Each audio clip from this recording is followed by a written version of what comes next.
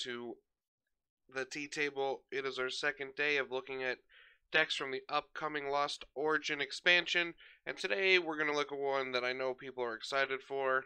Has been hyped for a while because it's been out for a while in Japan, and that's going to be a Hisuian Arcanine. So before we get into the deck list, we're talking about kind of the history of this kind of deck.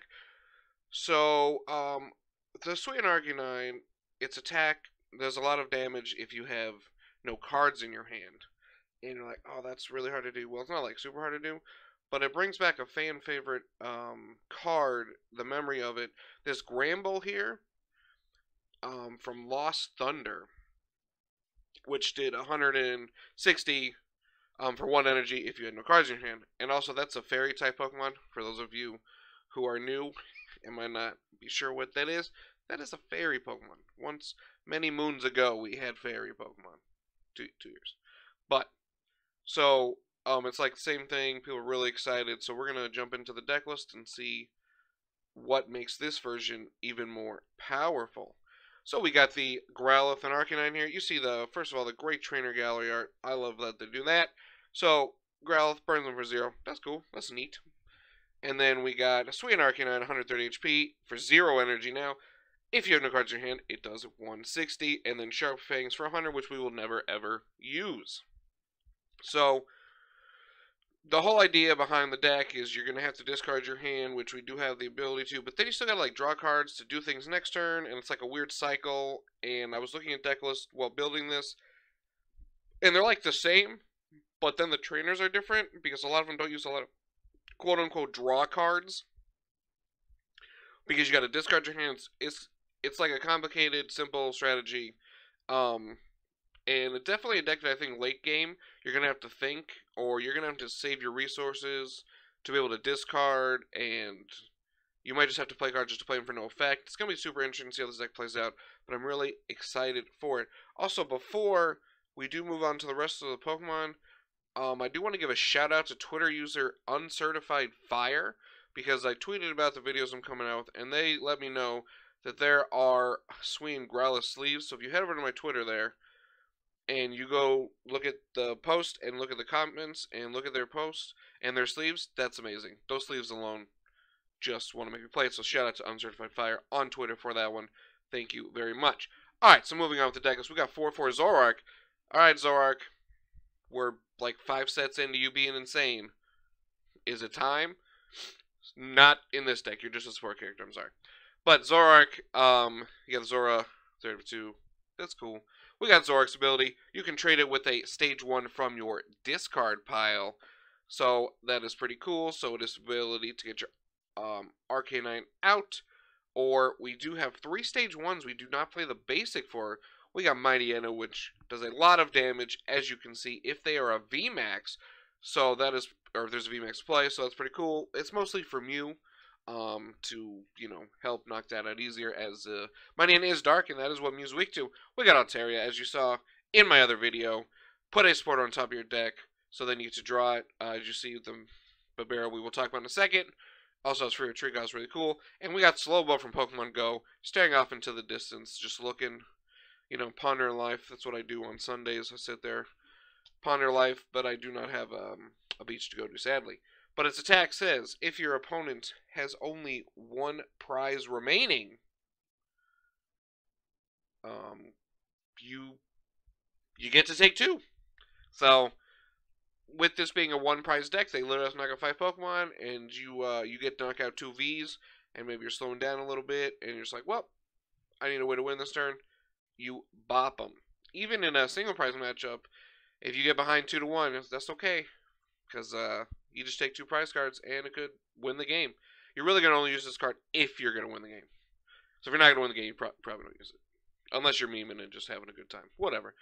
It also does 20 for 1, and both actives are confused both are asleep in true Slowbo fashion.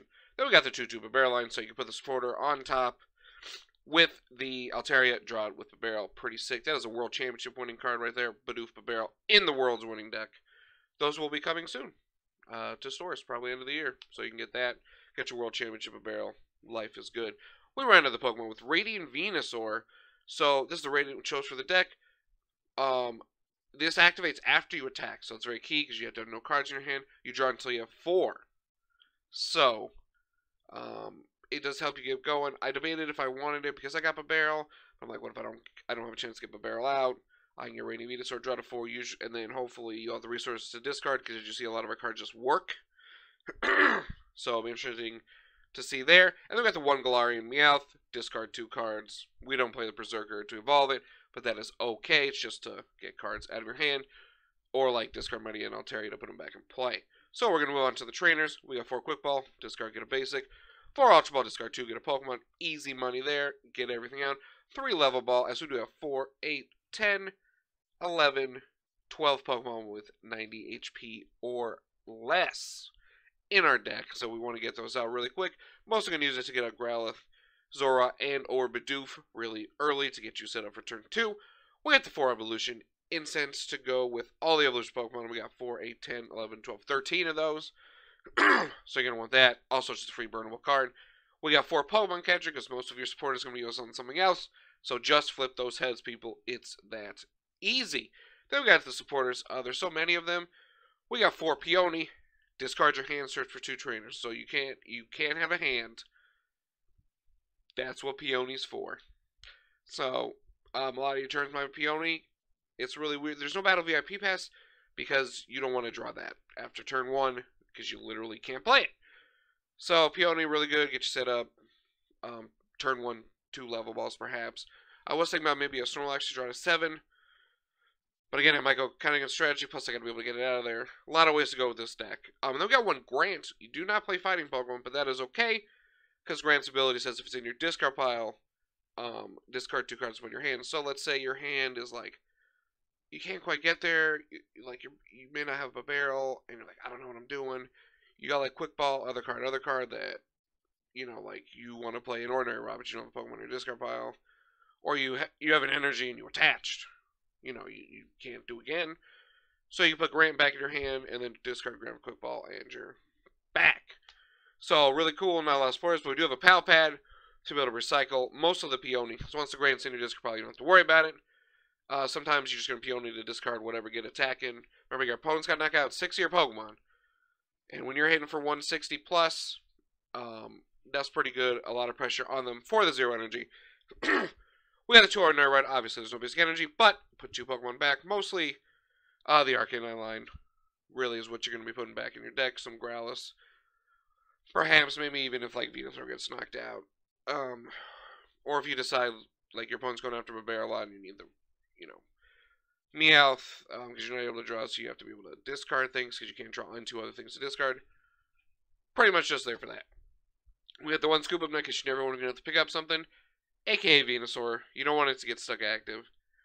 Also, you might like, you know, some weird combos later. You might just have to pick it up. You never know.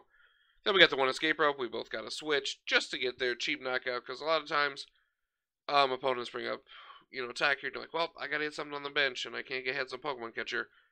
You Escape Rope in there and get them. Or if they bring up a Pokemon to sacrifice for a turn and like their attacker's on the bench and you can Escape Rope and attack the bench.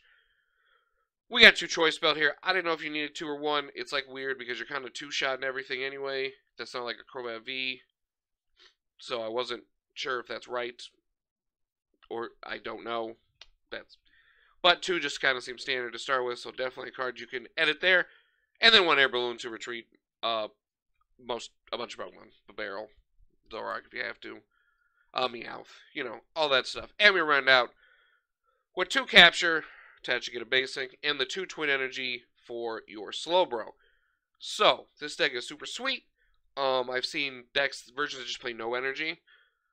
But I think a Slowbro might be worth it. Definitely a thing to test for sure. Most of them are kind of built like this. I've seen different like engines. I saw one with Inteleon and Arcanine. I was like, that's crazy. But the Zoroark is really cool because it lets you have other backup things to help your strategy keep going. And attackers, I've seen one with what you're going to see here. Hisuian Zoroark just knocks him out at the end next turn. Why not? People have been playing one of those. Takes no energy, so that's a card to mess around with as well. So this was Hisuian Arcanine. I'm Josh Shadow. This was the T Table. Let me know what you think below. Like, subscribe. Almost at 200 subscribers. And I will see you next time with Gudra V-Star here on the Tea Table.